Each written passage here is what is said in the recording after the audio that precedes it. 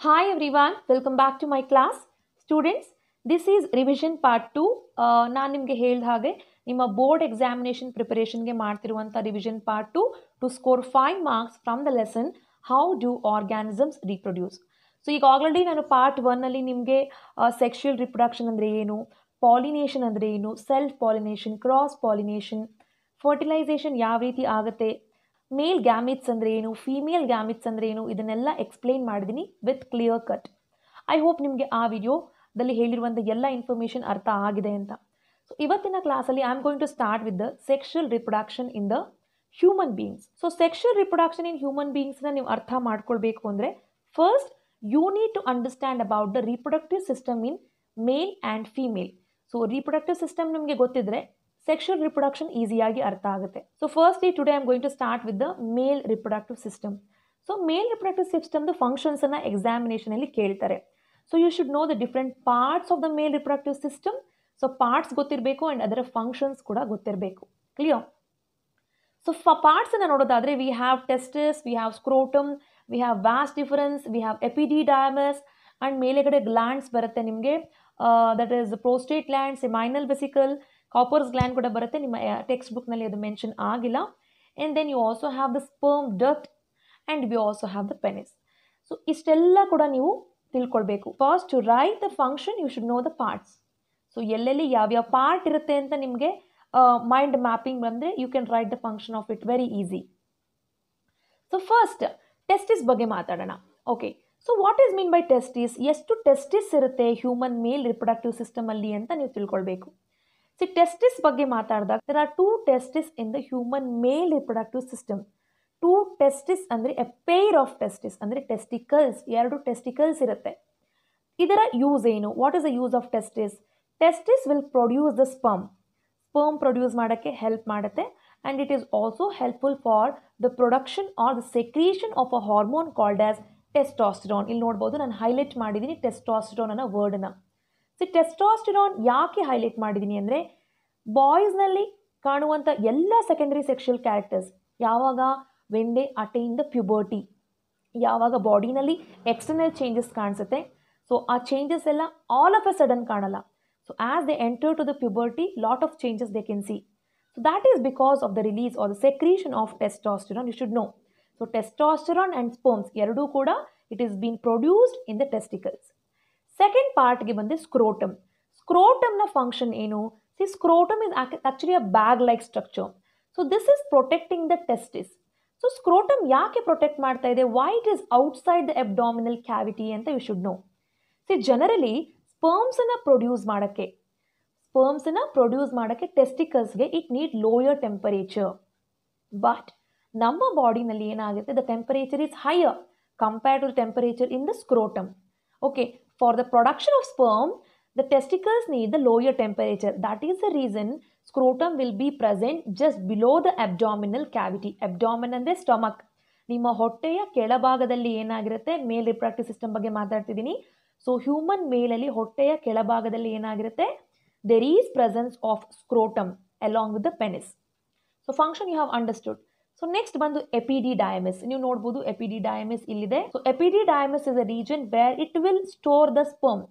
So ಈಗ produce ಆದಂಥ sperm ಏನಾಗುತ್ತೆ ಬಂದು ಎಪಿಡಿಡೈಮಸ್ ಅಲ್ಲಿ ಕಲೆಕ್ಟ್ ಆಗುತ್ತೆ. And it is also acting like a passage. ಸ್ಪರ್ಮ್ಸ್ನ ಕಳಿಸುವಂಥ ಒಂದು ಪ್ಯಾಸೇಜ್ ಕೂಡ ಆಗಿದೆ.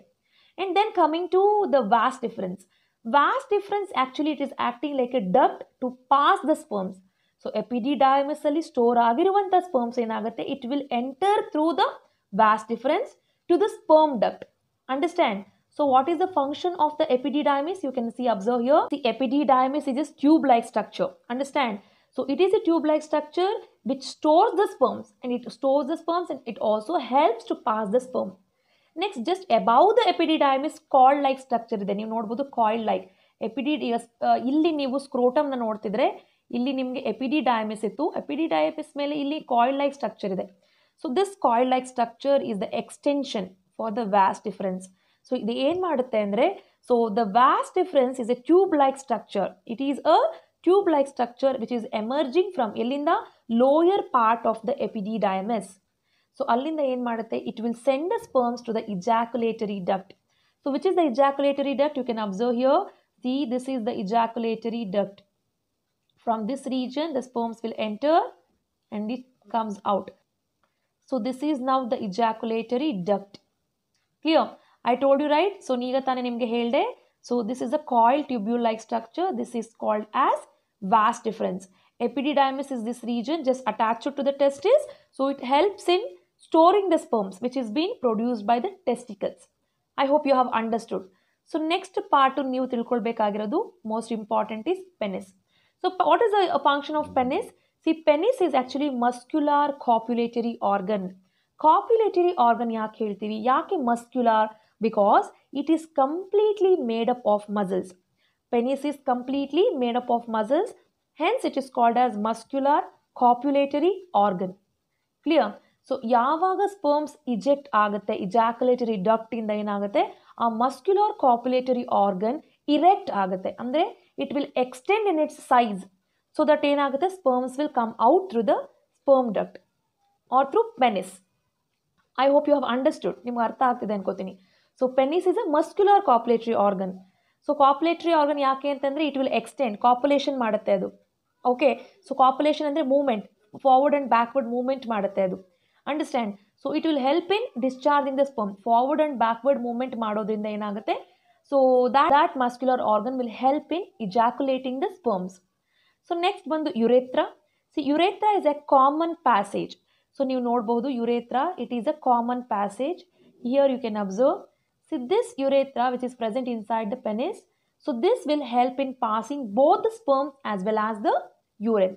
ಇದು ಕಾಮನ್ ಪ್ಯಾಸೇಜ್ ಆಗಿರುತ್ತೆ. ಯೂರಿನ್ ಪಾಸ್ ಮಾಡೋಕ್ಕೂ ಹಾಗೂ ಸ್ಪರ್ಮ್ಸ್ನ ಪಾಸ್ ಮಾಡೋಕ್ಕೂ ಕೂಡ ಒಂದು ಕಾಮನ್ ಪ್ಯಾಸೇಜ್ ಆಗಿರುತ್ತೆ ಯುರೆಥ್ರಾ. Okay, so then and you also have to understand about the glands. Very very important. Prostate gland and ಸೆಮೈನಲ್ vesicle ಬಗ್ಗೆ ಸಾಕಷ್ಟು ಬಾರಿ ಕೇಳಿದ್ದಾರೆ. ಸೊ ಪ್ರೋಸ್ಟೇಟ್ ಗ್ಲ್ಯಾಂಡ್ ಅಂದರೆ ಏನು? C, prostate gland is A gland. It secretes the Milky fluid that helps in the sperms mobility. ಅಂದರೆ mobility ಅಂದರೆ movement.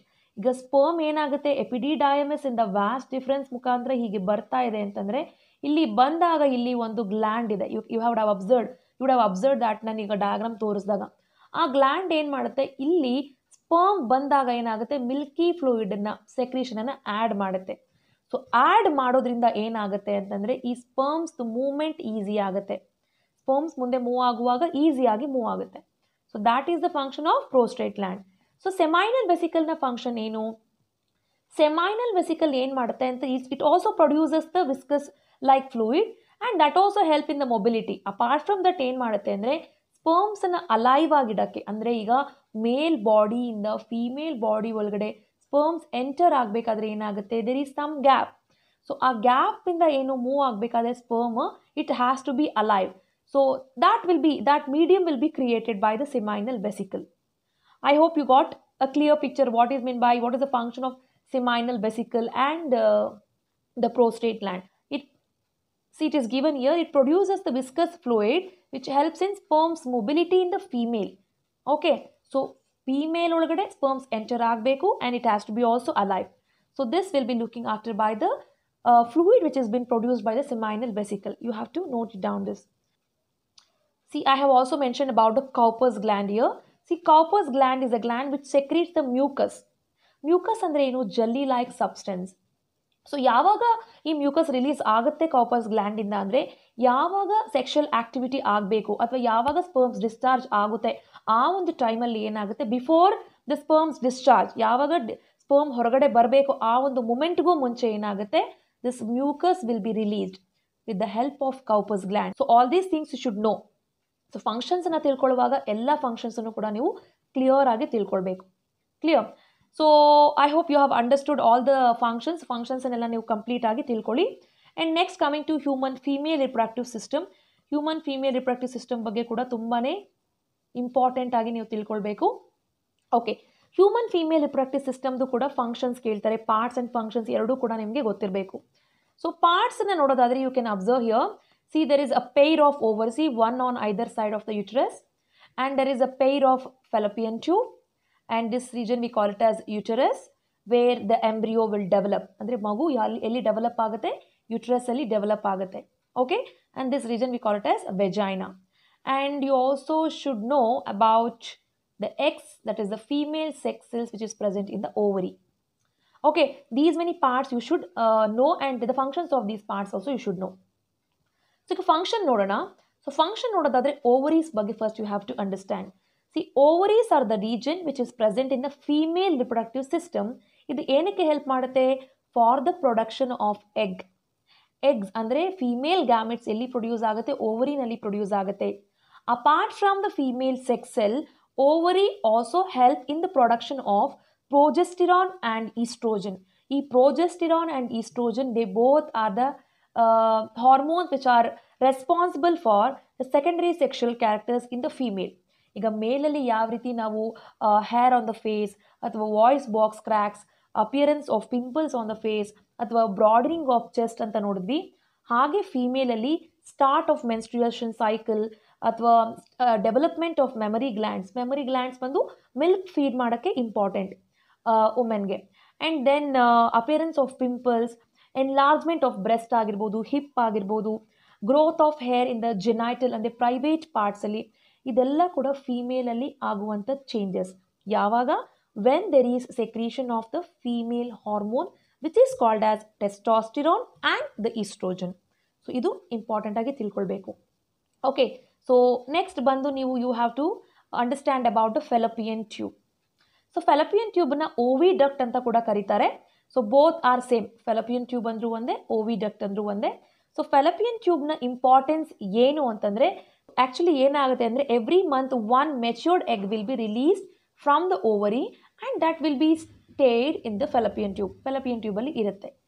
So ಈ matured ಎಗ್ಗೆ ಯಾವಾಗ ಸ್ಪರ್ಮ್ ಬಂದು ಮೀಟ್ ಆಗುತ್ತೆ, ಏನಾಗುತ್ತೆ? The sperm will encounter the egg. It will encounter the egg. So ಯಾವಾಗ sperm ಎಗ್ನ meet ಆಗುತ್ತೆ, ಏನಾಗುತ್ತೆ? There is fertilisation. As A result of this zygote ಅಂದರೆ ಏನು? ಸಿಂಗಲ್ ಸೆಲ್ಡ್ ಆರ್ಗ್ಯಾನಿಸಮ್ ಅಂದರೆ ಫ್ಯೂಚರ್ಡ್ ಬೇಬಿ ಅಂತ ಏನು ಹೇಳ್ತೀವಿ, that is the single celled, first step of single celled organism, we call it as zygote. ಈ zygote form ಆಗೋದು fallopian ಟ್ಯೂಬಲ್ಲಿ. I repeat once again. C, fallopian tube is acting as a site of fertilisation. ಇದನ್ನು ನಾವು place where site of fertilisation takes place ಅಂತ ಹೇಳ್ತೀವಿ.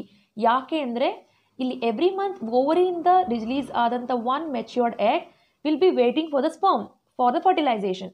So sperm ಯಾವಾಗ enter ಆಗುತ್ತೆ ವಿಜೈನಾಯಿಂದ? When it meets the egg.